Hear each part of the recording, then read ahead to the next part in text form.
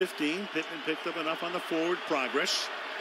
They've gone from their own 15 to the Denver 15. Ryan nearly gets sacked and then does get sacked.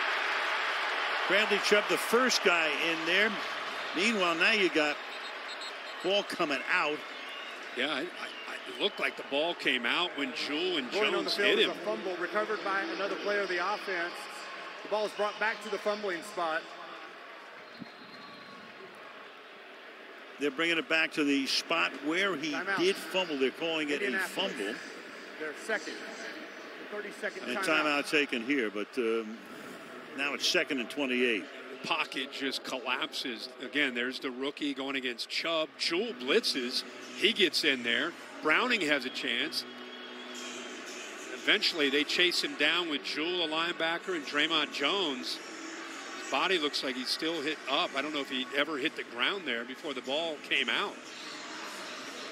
So Ryan with his 10th fumble. But at least this one is retained by the Colts. But that is a loss of 18.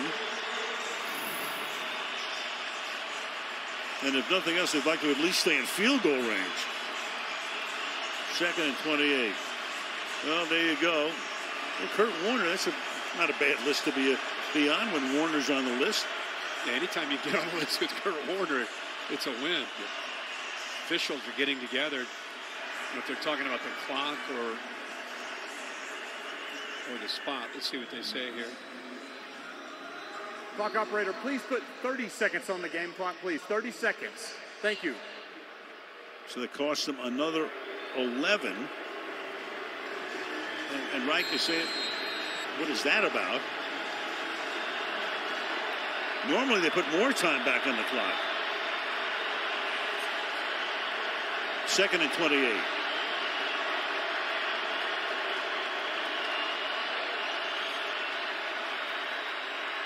Pittman underneath. Ryan's going to get sacked again, and that's going to pretty much take him out of field goal range.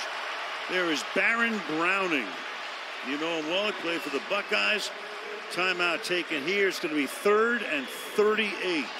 He comes here and then works his way all the way underneath to try to test the communication of the offensive line, and it worked out perfectly. Pryor, the right tackle, unable to work there laterally to get down to be able to help up. And you can see Browning, who's feeling good tonight, stepping in for